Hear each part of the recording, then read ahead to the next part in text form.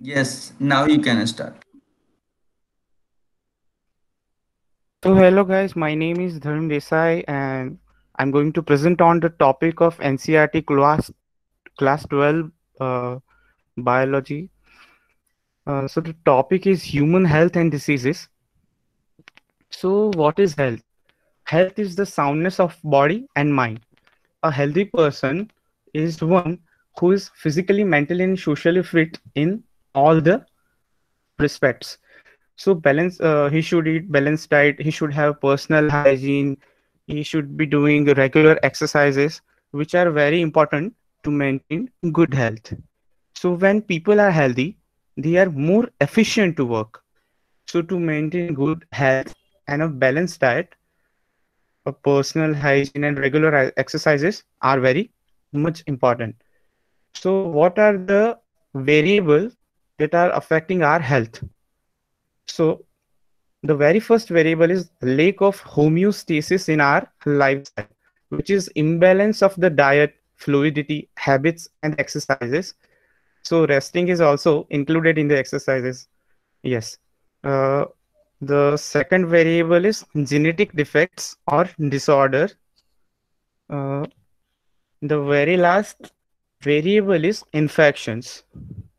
So how to overcome or prevent diseased condition or disease?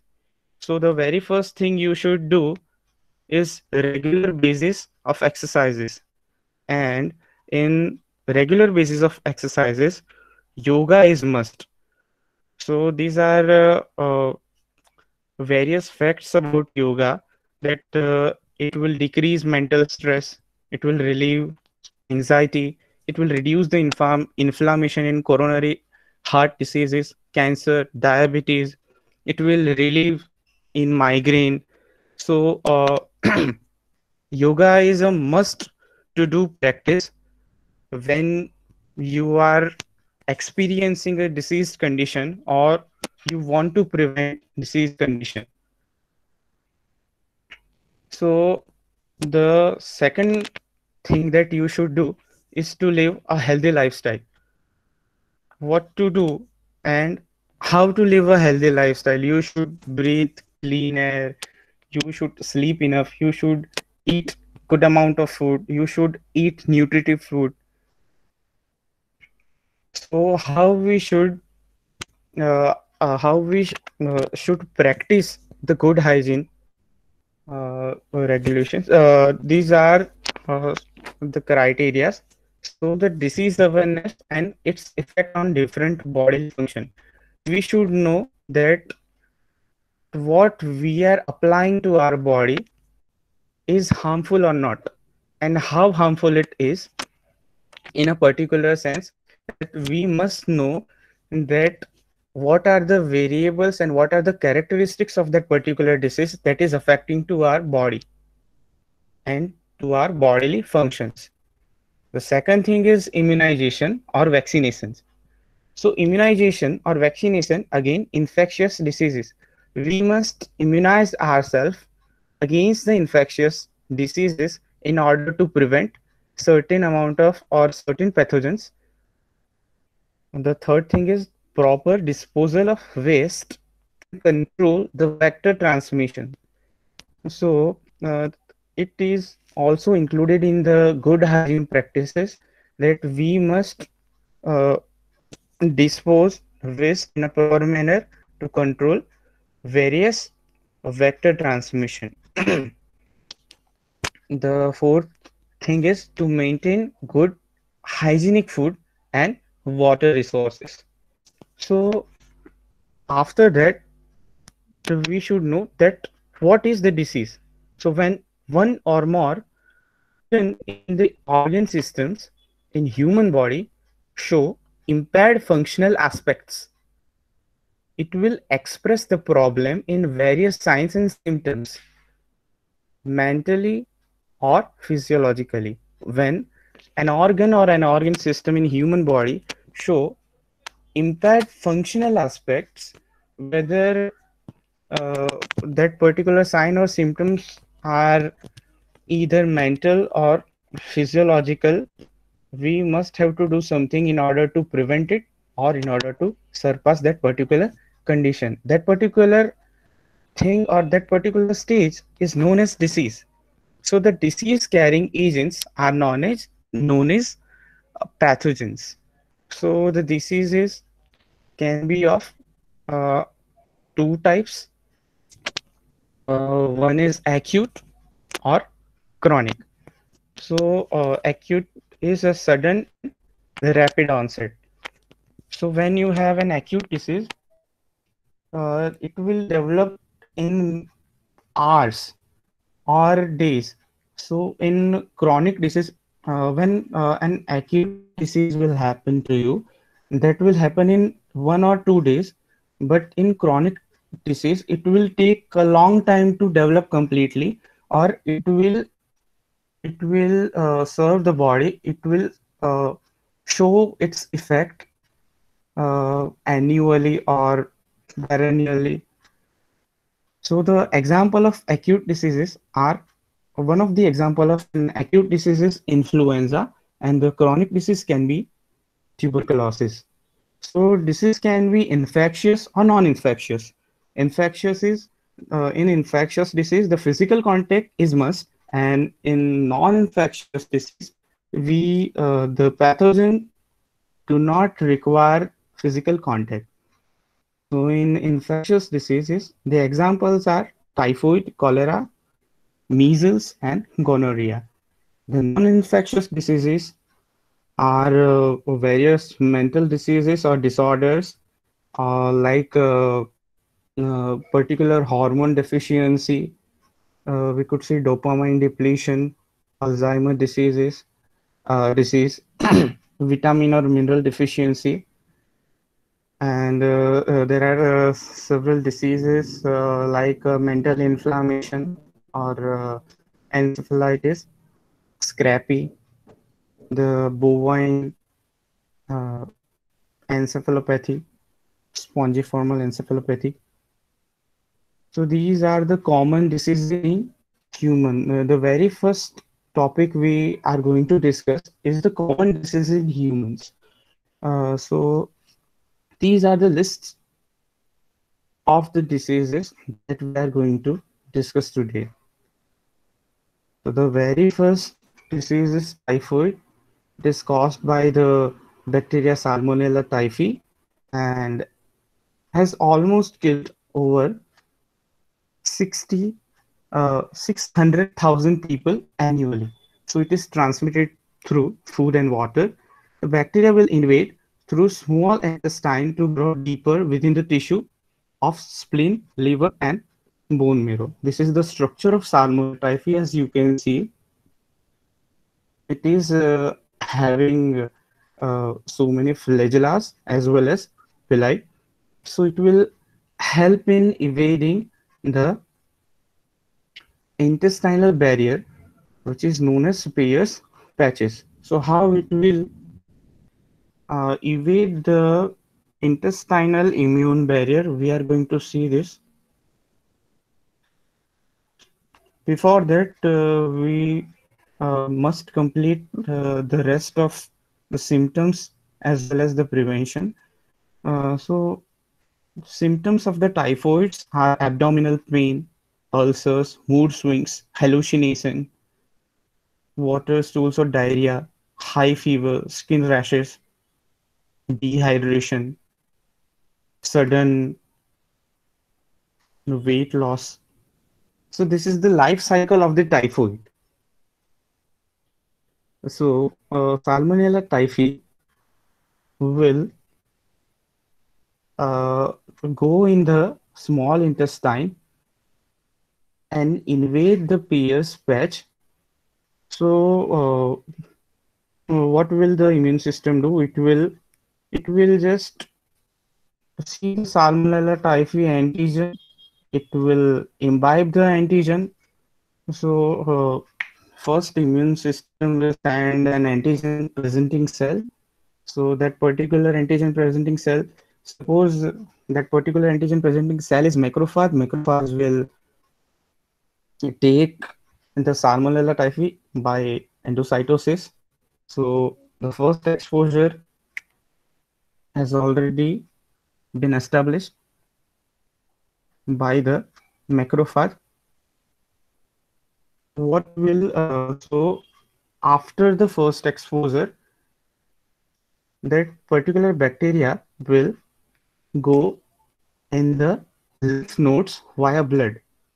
So after the invading of Beer's speech in smaller intestine, it will go in the large intestine and will be absorbed by the wall of intestine, and by that it will travel through the lymph nodes, and via traveling in blood, it will reach to liver, gallbladder, and eventually it will reach to the spleen, where it will it, where it will complete its cycle and convert themselves into the trophozoite. So this is how the evasion mechanism works. So first, this is the evasion mechanism which has been taken from the Raffaello et al. 2005 research paper. So the T3SS is the Salmonella typhus strain. So what it will do, it will generate several proteins. First, it will invade the Pierce patch. It will generate several proteins like SOAP-P, SOAP-A, SOAP-D. Then that particular protein will simultaneously activate the PIP2 and GTPase, which will which will increase the actin myosin fiber formation. After the increase after the actin myosin fiber formation, it will be expressed through the toll-like cell receptor. The toll-like cell receptor, it will give the signal to the macrophages. Macrophages will engulf that particular bacteria, and it has this, what the main thing that particular typhus strain will do, that it will exploit the mechanism of caspase enzyme, which will reduce the chemotaxis of particular leukocyte when they will come to the infectious site. So when T3SS strain will exploit the caspase enzyme, the chemotaxis will stop, and that macrophage will be devoid of the phagocytosis, and that is how it will persist in intestine, and it will go through the lymph node as well as liver, where it will continue its life cycle and convert the cyst form to the trophozoite form. So how we are going to diagnose that if a person is having typhoid or not? So typhoid, so the strain of Salmonella typhi has two antigens, O and H. O antigen is endotoxin antigen, and the H antigen is flagellar antigen. So what we will do, that this particular test will be having certain amount of antigens, and the dilutions are as seen. So when we add serum sample of patients, when we add serum sample of patient in this particular dilution of antigens, the highest dilution which will be showing the agglutination would be the positive test results for a specific antigen. So the highest titer would be positive result for a specific antigen. So it is an example that in 1:100 we would get O antigen, and above 1 uh, 1 over 100 or the 10 raised to minus 2 would get H antigen. So the second disease is common cold. It is caused by rhinovirus, which would affect nose and throat. So it would be spreaded by touch, and usually adults gets more rhinoviral infection, generally 2 to 4 times per year. So rhinovirus causes 10 to 40% of the cold all over world. The seasons for this particular rhinovirus infectious cold is autumn, winter, and monsoon. So these are the normal symptoms: runny nose, sore throat, coughing, sneezing, appetite loss, low grade fever, watery eyes, headache, earache, nausea. These are the treatments that we must take rest, drink a plenty amount of water. We should take coffee syrups as well as decognizant, deconstant nasal spray. So the third disease is pneumonia. So pneumonia is severe lung inflammation or you can say that in the pneumocytes, pneumocytal inflammation in lungs. So what happens in pneumonia? That this particular alveoli, which we can see in the lungs, this particular alveoli would be having two types of cells, which will prevent them from collapsing.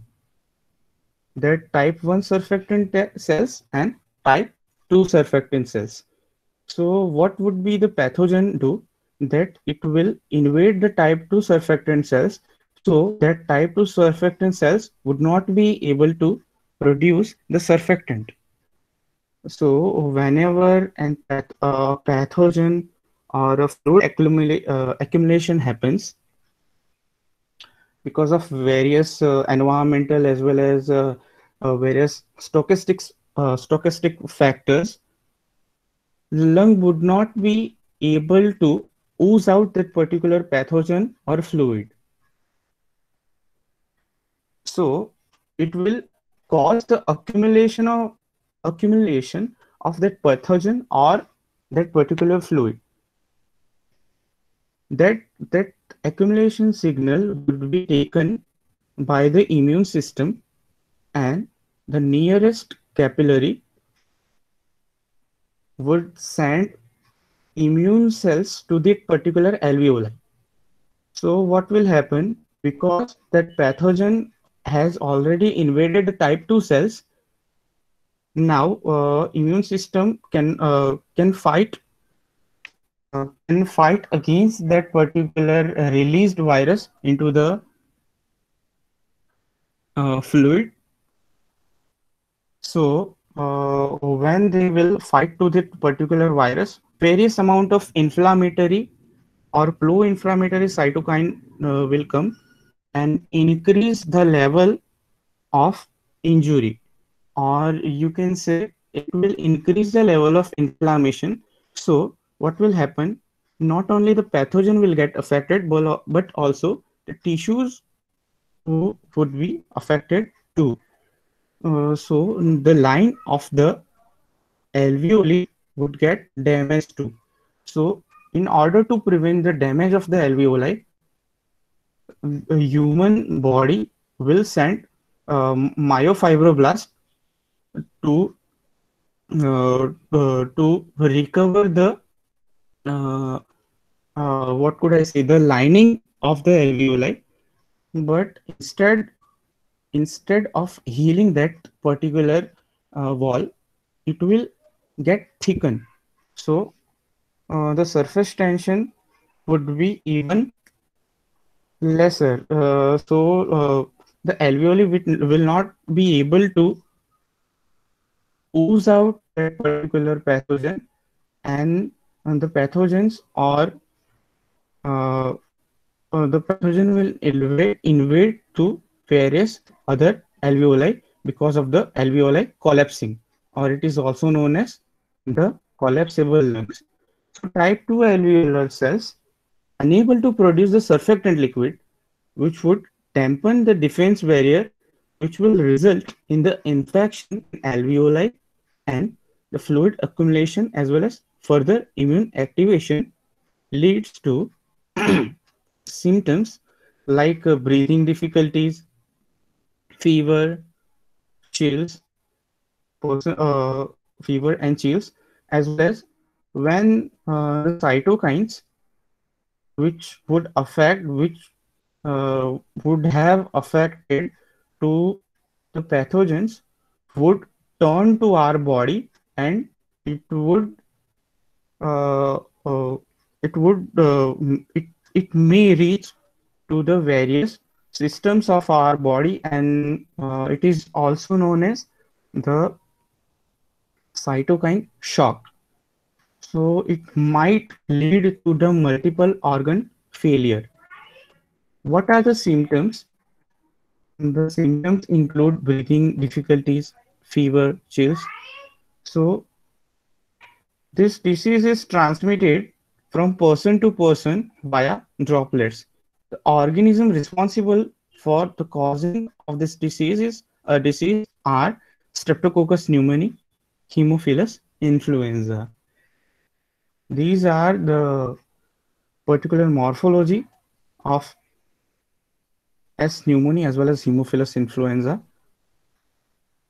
The symptoms are muscle ache, dry cough, abdominal pain, cold, fever with shivering, chest pain, nausea or vomiting.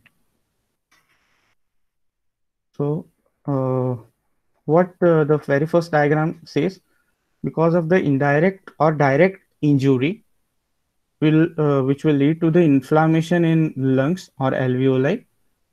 So, it will activate the innate immunity of our body, and because of the activation of innate immunity, cytokines and other pro-inflammatory particles would be released, and instead of harming the pathogens, it would harm the tissue and leads to the dysfunction of the lungs. So what are the treatments? Antibiotics for the bacteria, but we can't use antibiotic for virus. Severe pneumonia needs hospitalization and ICU supports because the lung capacity would be decreased. So that person might feel breathing difficulties. We must again, this point is very crucial, that we must uh, uh, enforce in our life good hygiene practices. Then vaccination is also must. Then we must avoid the alcohol consumption and smoking. Okay. The another disease is malaria. Malaria literally means bad air. So it is a mosquito-borne disease. Mosquito is the mechanical carrier of this particular disease. The main carrier of the disease is Plasmodium. So how it transmits? Through an organ transplant or blood transfusion or serum treatment. In the case of COVID, the serum treatment is very famous. Okay, so the third is application of used needles or syringes. We must not do the same practice. The main role is played by a parasite, a protozoan named as Plasmodium falciparum. There are three strains of the Plasmodium which causes the disease, but we will study this particular strain. And the organs affected are liver, hepatocytes, and red blood cells. So, how malaria or how the particular parasite would affect the body, and how it will infect the body, and what is the life cycle of malaria? So, it is a cyclic infection, and there are three cyclic phases. The very first is sporogonic cycle, exoerythrocytic cycle, and erythrocytic cycle. Though the sporogenic cycle developed from the uh, mosquito, we would see all of the three cycles in one diagram.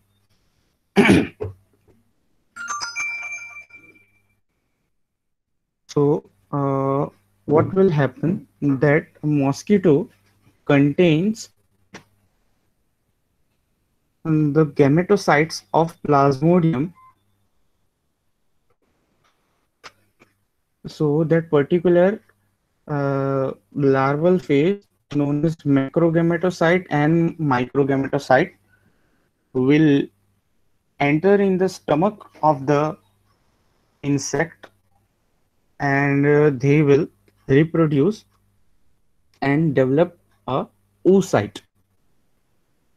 So after reaching to the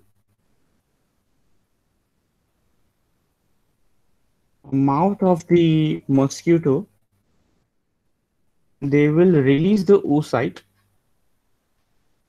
They will release the oocyte while a mosquito is consuming blood.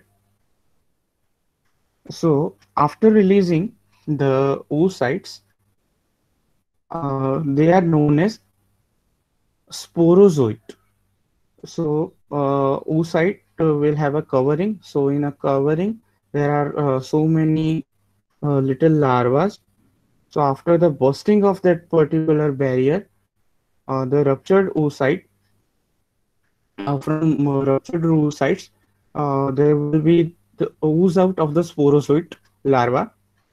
So when mosquito will bite a person for taking blood, it will also inject the Plasmodium pathogen or Plasmodium parasite, which is in the form of sporozoite phase.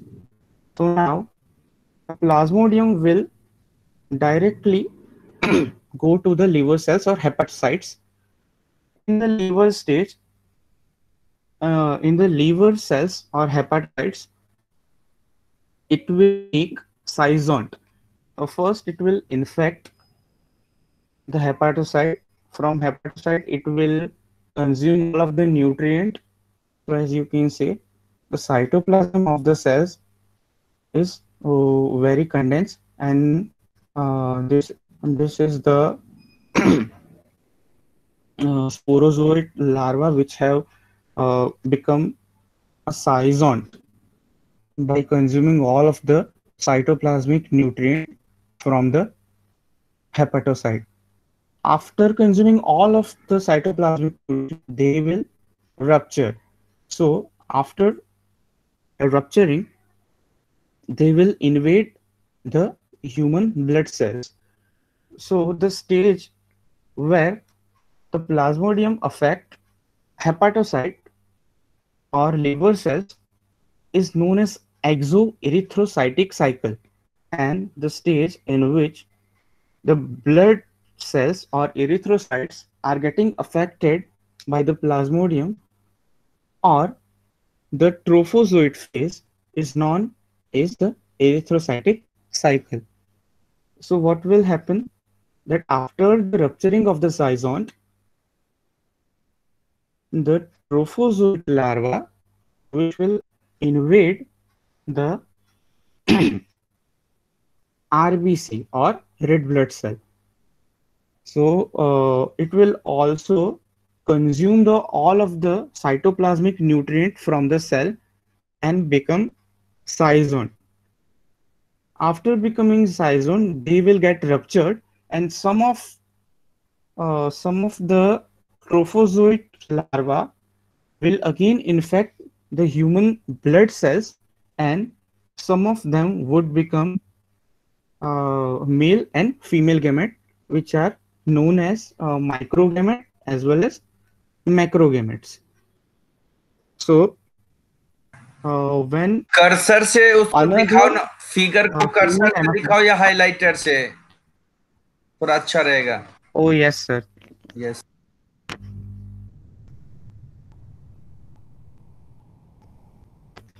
So after the completion of erythrocytic cycle, the gametes,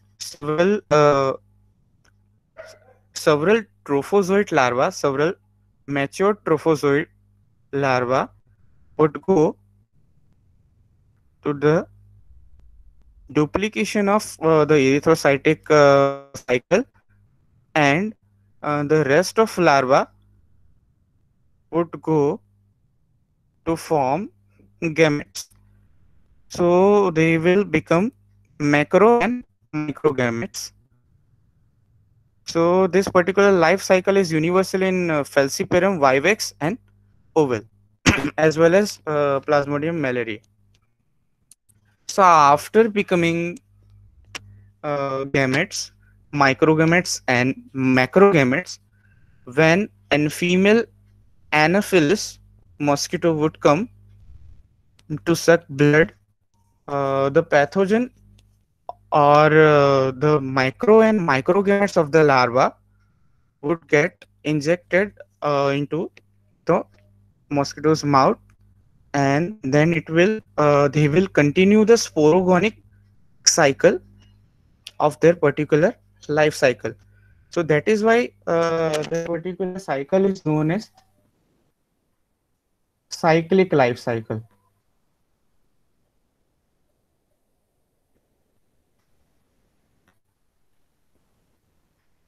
So how we must treat this particular disease? These are several drugs which we have used in the treatment of malaria. The very first drug is chloroquine, quinine sulfate, hydroxychloroquine, mefloquine, atavoquinone,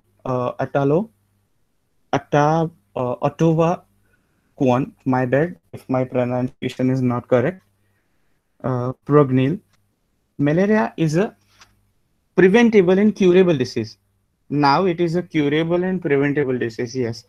This life-threatening disease can be prevented or controlled by certain measures, like we must avoid mosquito bites, we must use mosquito repellent sprays, we must avoid camping by a stagnant water because it could be a rich reservoir of the female Anopheles mosquito.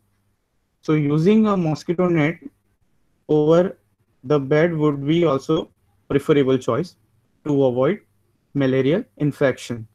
So we must wear long sleeves as well as long pants, which is a very orthodox type of prevention. The other disease, the next one is amoebosis or amoebiasis. So it is known as amoeboic or dysentery. So what is amoebic dysentery? Which is a parasitic intestinal inflammation with bloody diarrhea. So the bloody diarrhea is the characteristics of the amoebiasis. Okay. So the pathogen which cause amoebiasis is Entamoeba histolytica.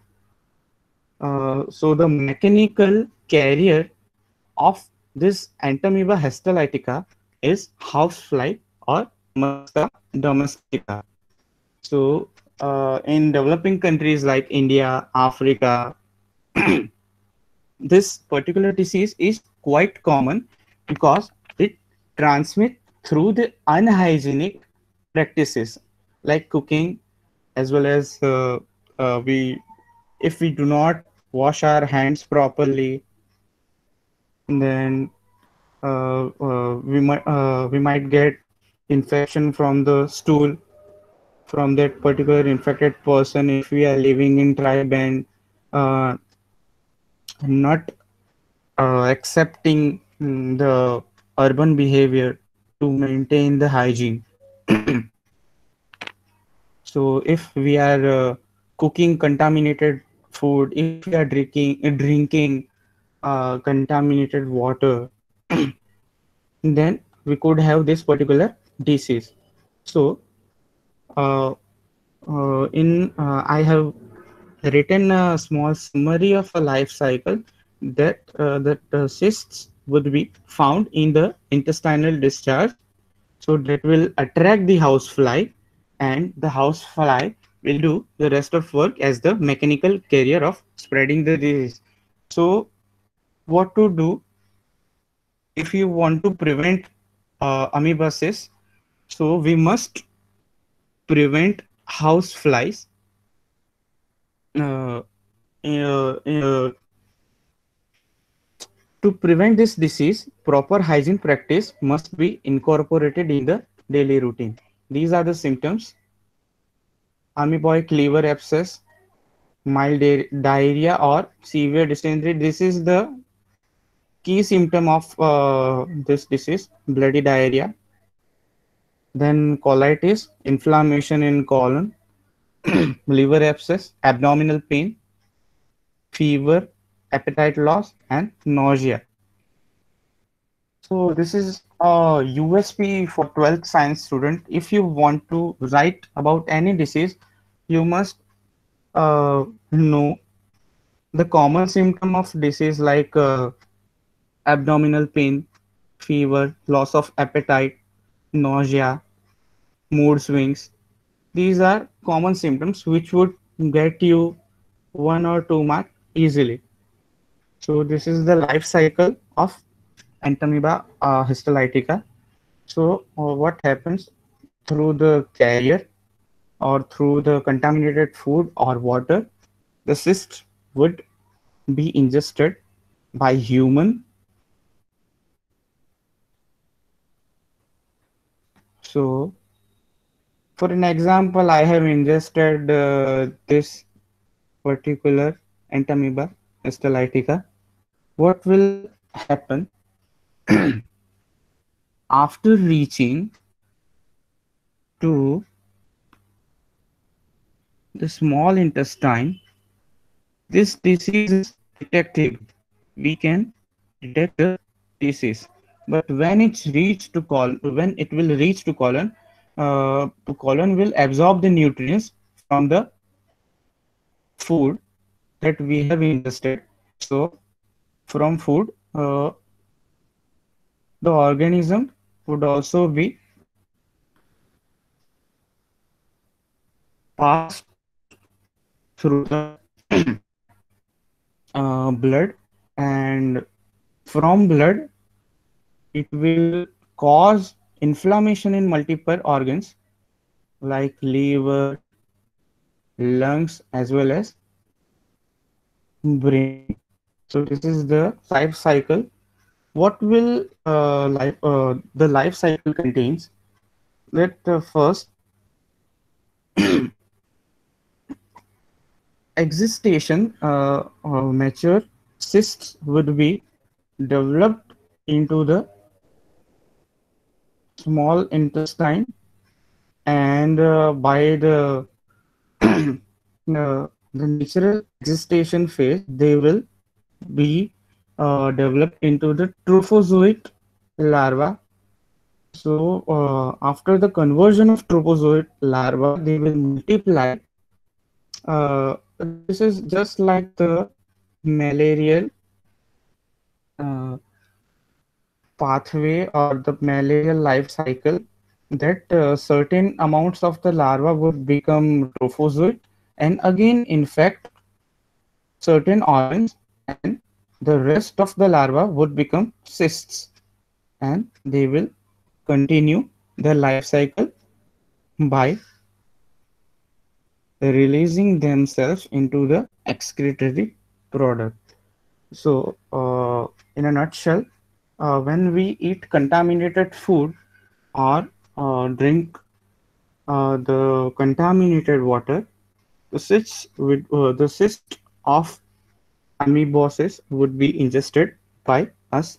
Then that particular cyst would transform into an active form known as trophozoite, and it will invade parasital barrier. It will live there and it will cause mild symptoms or none at all, or in some cases the parasite will burrow through the wall of intestine, so it can be carried by the bloodstream. Or you can say simply, when it will come to the larger intestine or bigger intestine, large intestine, uh, blood from food, from digested food, intestine would consume, or it will soak particular nutrient. So with nutrients, this particular uh, larval stage of the Entamoeba histolytica, known as trophozoite, would be also uh, ingested, or would be also soaked by the blood, and from blood it will infect various organ like liver, lung, as well as brain. And in some of the parasite would pass out in the faces, and they will transform back into the cyst to survive in the harsh environmental condition until they found out another host. So how we would treat and prevent this disease? The symptomatic amoebosis can be treated with the administration of metronidazole, following by the elimination of any organism present in the colon by luminal amoebicide. This is a luminal amoebicide known as tenonitrozole or tenonitrozole. The asymptomatic carriers are treated by giving a luminal amoebicide, which will reduce the risk of the transmission. The next disease is elephantiasis. So, elephantiasis, also known as the lymphatic filariasis, because the larval name is filary.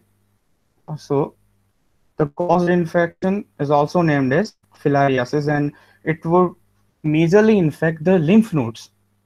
That is why the disease is known as lymphatic filariasis, which is caused by a parasitic worm, and it can spread from person to person or through mosquitoes.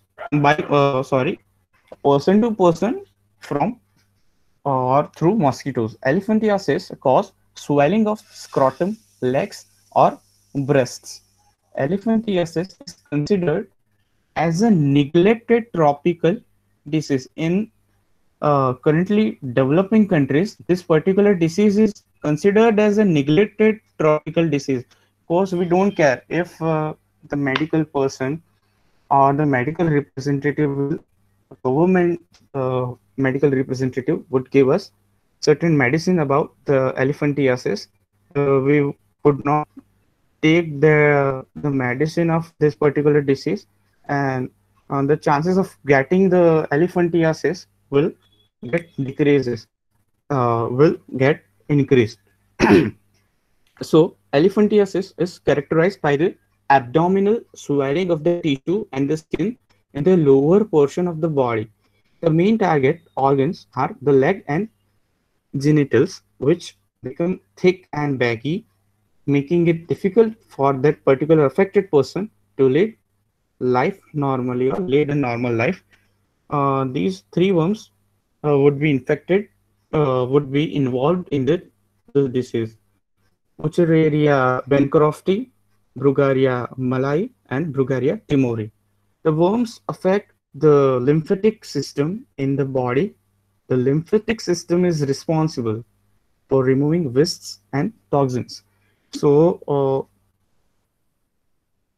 in the underarm region as well as the thigh region, there are certain lymph nodes. So, what will happen when we are experiencing a diseased condition, that lymph node would get swollen. So this particular parasitic larva or worms would infect that particular lymphatic system, which will help in the removal of body waste. So, how to treat and prevent this particular disease?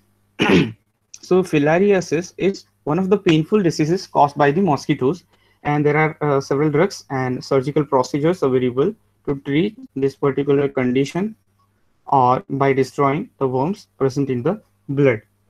So, along with this particular treatment, certain precautions should be followed to prevent mosquito bite, which has already been discussed in the malarial session, that we must use the anti-mosquito spray as well as nets to prevent the mosquito bite. So this is the life cycle of the lymphatic filariasis causing worm known as Wucheria bancrofti.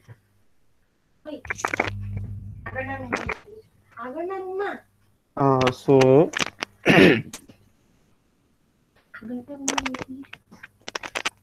when a larva uh, when the larva when the mosquito will bite human, then the larva will be injected और कितना देर चलेगा Hemant in a ये blood in गरम?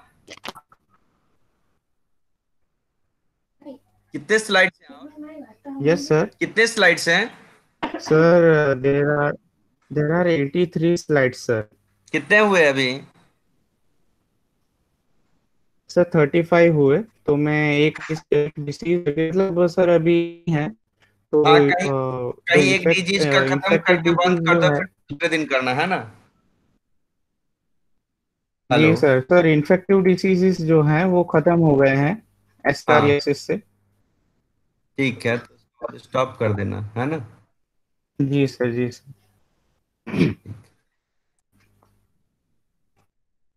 So we would get that particular pathogen from a mosquito bite. Then that pathogen would infect the lymph nodes. So the larva will migrate to the vessels and nodes where they develop into the thread-like worms. This is female worm, which is generally longer and cylindrical shape. This is male worm. So what they will do? Worms will typically live 5 to 7 years inside the body. So when that government official would tell us that you should take the medicine, and we are generally denying those requests. So we should take those medicine because this disease is particularly chronic disease and will lead to the immobilization of our body and complete change of our lifestyle. So it will damage the lymphatic system and block the lymphatic system. So what will happen? Because of the blockage, our lymphatic system would not be able to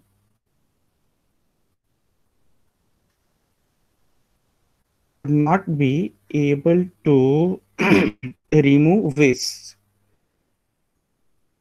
So it will look like a leg of an elephant. That is why the disease is known as elephantiasis.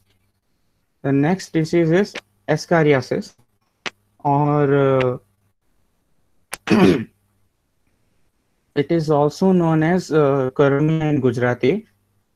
Many of our students or many of our children are familiar with this particular disease.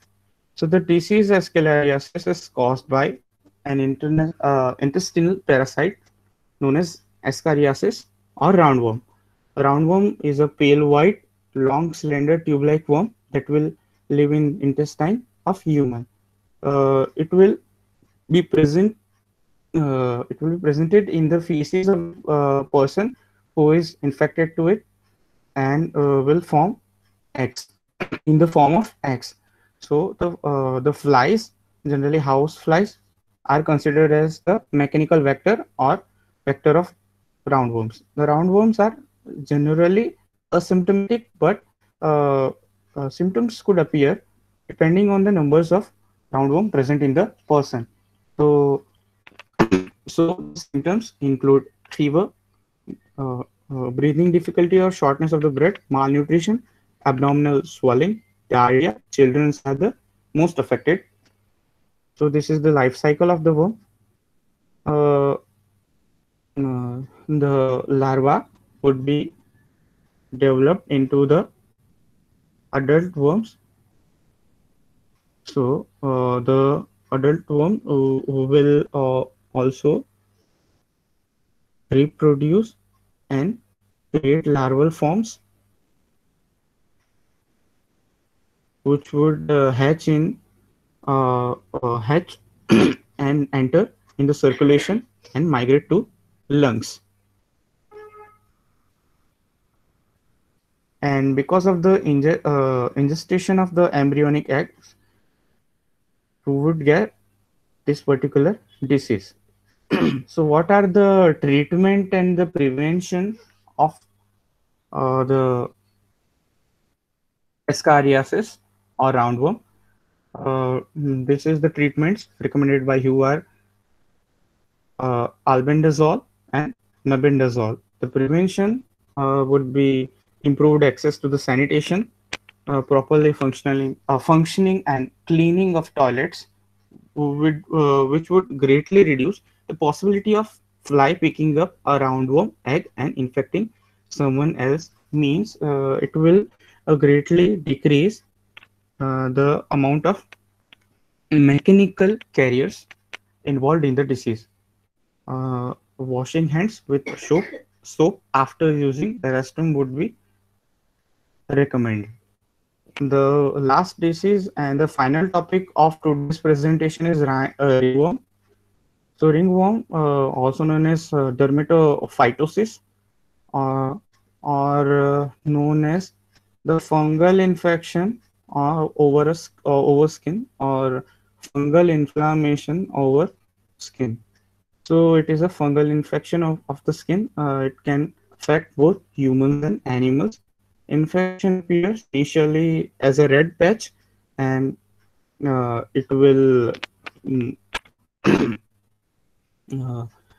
it will then affect the areas that later spreads to the different areas of the body. It majorly affect that particular major areas are scalps, nails, feet, groin, and beard. So the treatment and prevention of this disease is to maintain cleanliness and hygiene, wash hands and sanitizers, wear clean ironed clothes. So the motto of this particular treatment and prevention of all of the diseases are to maintain good hygiene practices. Okay, so this is the summary of all of the diseases that I have included. In fact, these are the summary of all infectious diseases that I have gone through.